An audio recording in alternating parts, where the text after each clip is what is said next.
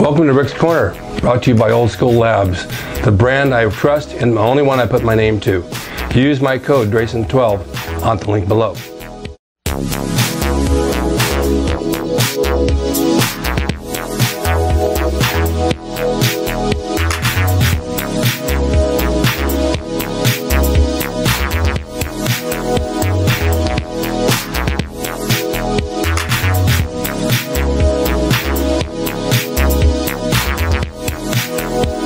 Welcome to Rick's Corner. The man, the myth, the legend. Now on with the show. Welcome to Rick's Corner. I was talking to a friend of mine in Bakersfield yesterday I grew up with. He is a power lifter. We talk quite often. He was telling me about all my stories and how funny they are, how I should keep telling them on my show. And we talked about a few that had happened. He said, there's one you should talk about because that's pretty funny. My life has been crazy as far as growing up and bodybuilding and wrestling and things that I've done that I really enjoyed. And back in high school I had a rock band. As you all know, I played guitar.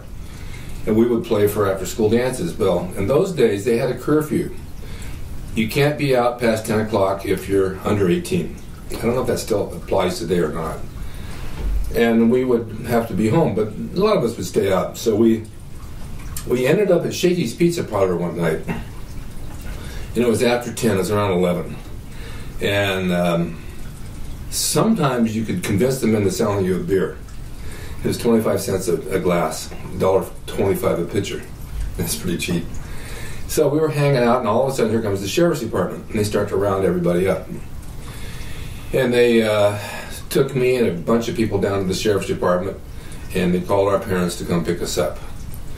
So I'm sitting at a desk that belonged to a sheriff who had a TV show on the side in the mornings, a kid's TV show, almost like Sheriff John, one of those things you see through the years, but it's called Deputy Howie.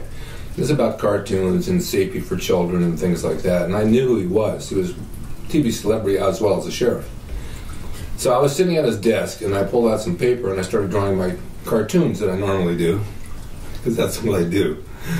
And then I signed them, and I stuck them back in the desk. I never thought anything about it. I just did it just for fun and let it go. That following Monday, I get a phone call from him. Are you Rick Drasin? I said, yeah. He said, did you draw some cartoons at the sheriff's department and stick them in the desk? I said, yes. He says, I need to talk to you. I want you to come down here. Okay. So I came down there, and he says, are these yours? I said, yes. He says, you're really good at what you do. How would you like a job? Job doing what? He says, drawing cartoons on my kiddie's show in the morning. I have on every morning from 9 to 10, and I'll bring you on as a, I can't make you a deputy, but I can call you Jungle Rick that just came on and brought animals, with a little jungle outfit on and a sheriff's hat. And you'll stop by the pet food store, and I'll work it out so you can pick up certain types of pets and bring them on the show and show them. And then you draw a caricature of them, and then they guess at home what you have, and then you pull out the real thing. Something to that effect. I said, well, I guess I could do that. You know, that would be kind of fun. My dad was going in for open heart surgery, and he was home in bed. He wasn't supposed to do much. He's just supposed to have bed rest. So he would watch me every morning. Then I'd bring him back all my fan mail, and he'd read it. And this is my introduction to being on TV. So I did it for like a year, and he paid me once a week $10 with a stack of dimes. This is how he paid me. He thought that was funny. So I did it, and I got to do live commercials for Langendorf Bread and some of the things back then because it was live TV. It's like a reality show, basically. And then they'd run cartoons, and I'd draw the drawing, and that would be it. But this all came about getting picked up for curfew by a sheriff's department at 11 o'clock at night. And we became friends, and it just seemed to work out okay. I was working out quite a bit back then, and I continued, and then I got into wrestling.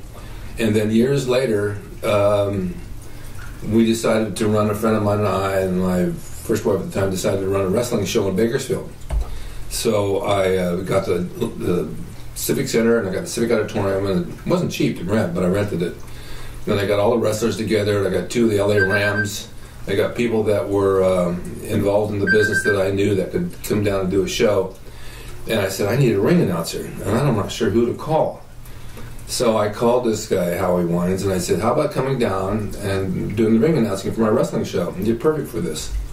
He said, okay, what do I have to do? I said, just get in the ring, and pull down the microphone, and announce who's in each corner, and then get out of the ring. So he got all dressed up in this nice sport coat, and he comes down there, and I don't know if you guys know Jack Armstrong was a wrestler. He was a friend of mine, and he says, watch this. He says, he's supposed to be a maniac wrestler. He's a crazy Jack Armstrong, like wild man, they call him. He gets in the ring, and Howie's announcing him. That's not the way you announce me. You have to do it this way. And he grabbed his jacket and completely ripped it to shreds off his body. Completely ripped it all the way off and threw it out into the crowd. Howie looks at me and he looks at him and he comes backstage. He says, now, that was a new jacket. You guys are going to have to buy me a new one. I didn't know that was going to happen. And I said, hey, it's all part of the business. That's what we do. So that's how that worked out. And it was really funny because you never know where life's going to go. And then years later, I hear on the news, I'm going about 30 years later, 40 years later, living down here, whatever happened to Howie Wines? And he said, oh, he got arrested as a pedophile. I had no idea. But he had a kids show, so maybe that's all kind of played hand in hand. But it was a lot of fun. A lot of fun. We had a good time doing it. We shot some tapes for TV, and we ran up in Fresno and Bakersfield, and we made a regular show out of it, like you see now on WWE. And it was my first venture into something like that, and had a good time doing it. So I wanted to share that with you because those are things that happen that you never know. And then that same year, I think it was my senior year of high school, I went down to Newport, Balboa, for the Easter vacation. And I was working out. I went to Zuper's gym, if you've ever heard of that. It's a pretty decent gym. It's very unique. It was almost like a museum. And we're working out, and we're going to parties. We're running back and forth here and there. And then when I went back to the place I was staying, there was 8 of us staying there. And I had a beer in my hand, and here comes the alcoholic beverage control. They're going to arrest all of us. So they take me in. I said, hold on a minute. I went to the bathroom, and I had to chew up a fake ID that I had. They put me in the back of a panel truck, and they took me to jail in Newport Beach. Put me in a cell with a blanket. And they said, well, I don't know, if we really don't want to keep you here. There's too many derelicts, and I don't think you need to be around that. You have somebody you can call. So I called my parents, and my parents said, well, we're not coming down to Newport from Bakersfield, but your uncle lives in Encino. I'm going to call him. So here he comes, and he bails me out. It's 2 in the morning. He says, all right, we're taking you out of here. You're going to go back home to Bakersfield? I said, well, I think I'm just going to stay here for the rest of the week. I already paid up. I think it kind of upset him because, he came all the way to get me, but why would I go home? I want to enjoy myself. So I ended up staying the rest of the week and had a good time and went to Zuber's and worked out, told everybody the stories. Everybody was there, and it was just part of life. It was just part of what we did, and it was a lot of fun. But I wanted to share that story with you because those are moments in history in my life that really meant something. And I look back on them now and I still laugh at it because I probably would have never done that in a million years today if I had the same knowledge. Thank you for watching Rick's Corner, and I'm going to try to come up with some more stories from the past. I have to really do some hard thinking, but I want to give you a good story now through all this virus thing we're going through. It's nice to have something fun to listen to. Thank you, and I'll see you next time. Bye-bye. Hope you enjoyed the video brought to you by Old School Labs. Use my discount code DRASIN12 on the link below at oldschoollabs.com. Hey everyone, now you can have the Gold's Gym logo drawn by me, the artist Rick Drasin, personalized and made out to you and signed by me to frame and put on your gym wall or wherever you see fit to do so. It's a piece of bodybuilding history. It will never be duplicated again. It's the largest selling icon t-shirt logo in the world, and I'm the guy that drew it, and I will draw it for you. Just go to my website, rickdrasin.com, and order there. You can pay through PayPal, and it'll be sent out right away.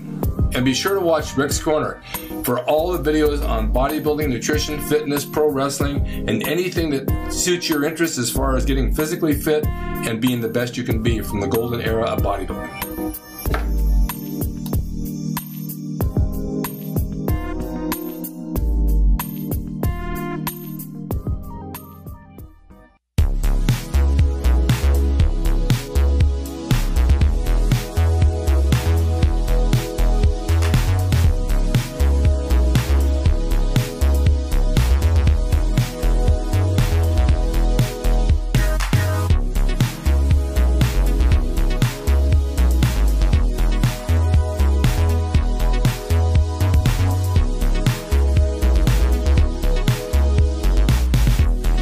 Rick Drasin. He's the equalizer, baby. See you next time.